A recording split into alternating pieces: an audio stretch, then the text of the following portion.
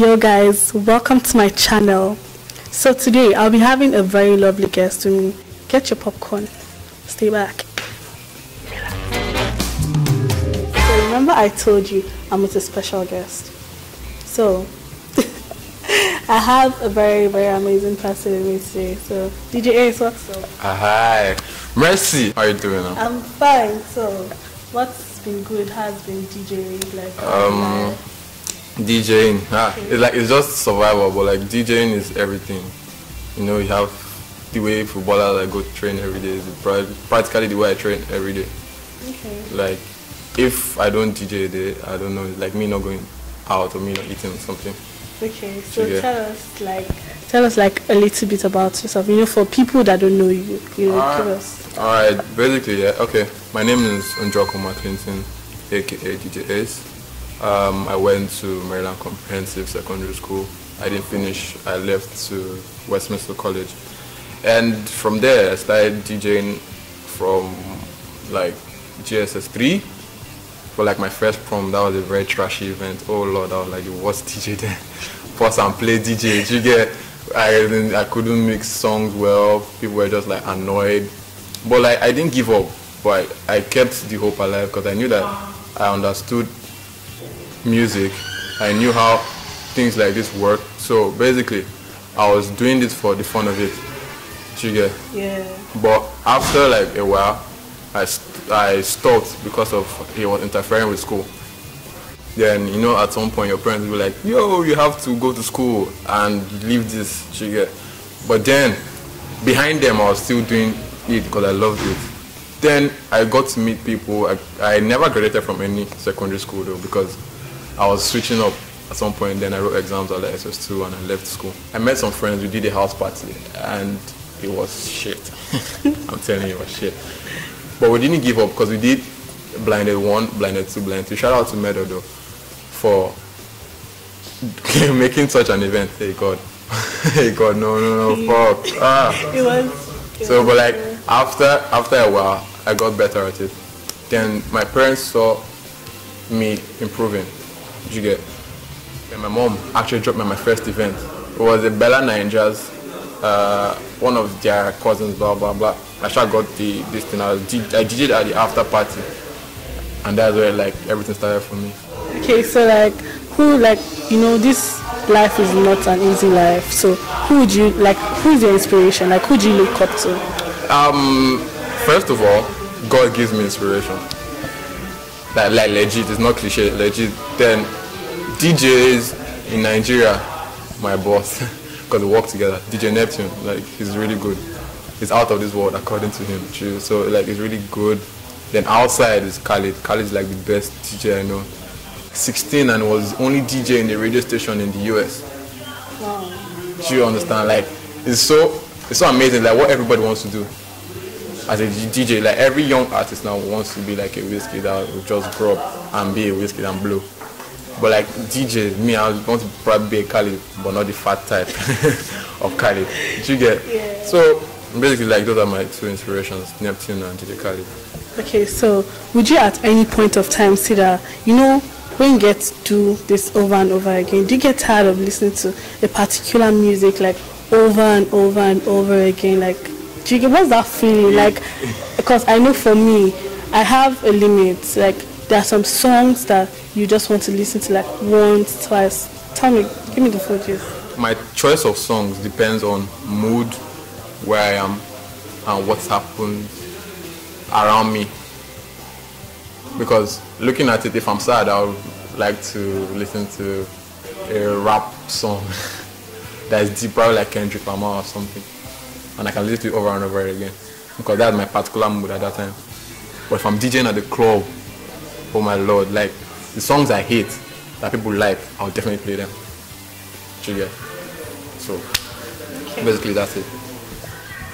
So guys, we're going to move on to another segment with DJ Ace, and this is the question and answer segment. So what would you do if you stepped out like far from home, already like you're already at your destination and you realize that your zipper was broken? Nothing. I'm already there already now. Jonathan, like there's nothing you can do. Like I will just literally be zipless. Wow. Like no, there is nothing I can do. Except like there is a tailor around to amend it or something. But like if it's something important, probably like I'm going for an event and at some point I see my zip price down and it's broken, not even down. We'll forget to. We'll just go like that. Because basically, yeah, if you put your mind to it, you will know that people will notice. Wow, top secret. Next one. Are you ready? Okay. So, Buka or a dirty eatery? Buka. Rihanna or Beyonce? Rihanna. DJ exclusive or DJ spin-out? Exclusive. Why? Because spin-out no, I can't say that. So me. Okay, Linda Ikeji's blog or Insta blog manager? Linda Ikeji now. No, that's hard. I like Insta blog because they are liars at some point. No, Linda Ikeji. You know, like they tend. Really? Like for me, I'll go for Insta blog because you know there are some certain they give this ginger, this swag. No, but it's all about it's all about fake news and. Oh, that is exactly the point. Linda doesn't give fake news. Okay, so would you go for romance or horror movies? I'm a girl. Okay. Just romance. Okay, chicken and chips or eban soup? Eban soup, especially egusi. Don't mess with my egusi. Okay, so Telemundo or Zero? No. So would you go for solo coke or big coke? Like big boy coke? It's big boy, huh? Are you a big boy? Big boy, man. Really?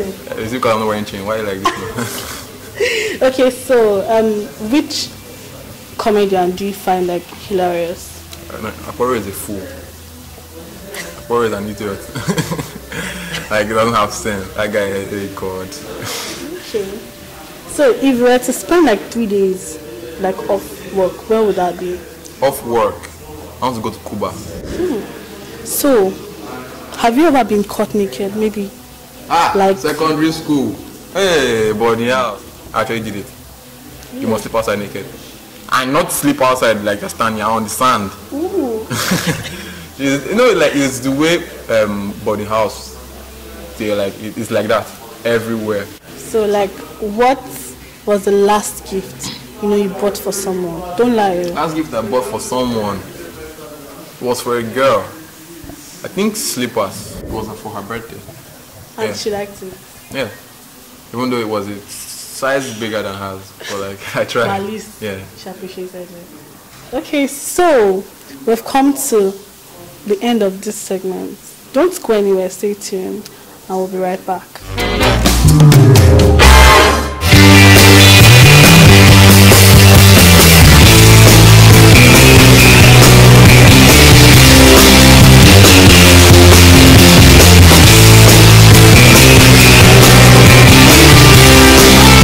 So I'm going somewhere and I want you guys to stay tuned and let's see where we're going.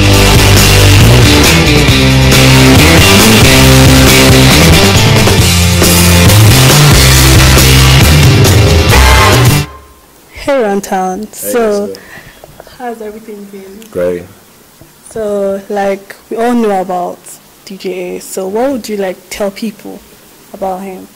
I'll say this, it's not just been long, we just started working because we've been on this tour called the Glow Mega Music Tour, and DJ Ace is like one hard-working DJ I know. Like before the show time, he already prepared the sets and is always ready, even like days before the show and everything. Like I admire his ethics of work because that's how I am, do you understand, when it comes to music. Like I pay attention to the art and I feel like that's what every entertainment person needs, the dedication to the work. So like that's one thing I admire about him, and of course he's a talented DJ. We all know he's a dope DJ, so that's why I work with him. Okay, so that means you want to tell us that you see him going places like... Yeah, I say like this is just the starting point for him, and I feel like in any field you are in life, as long as you're focused, that's all you need to focus, and you go places, and he's focused for sure. Thanks, Runtown, for having me. I appreciate it, man. Thanks for having me. Okay, so bye guys.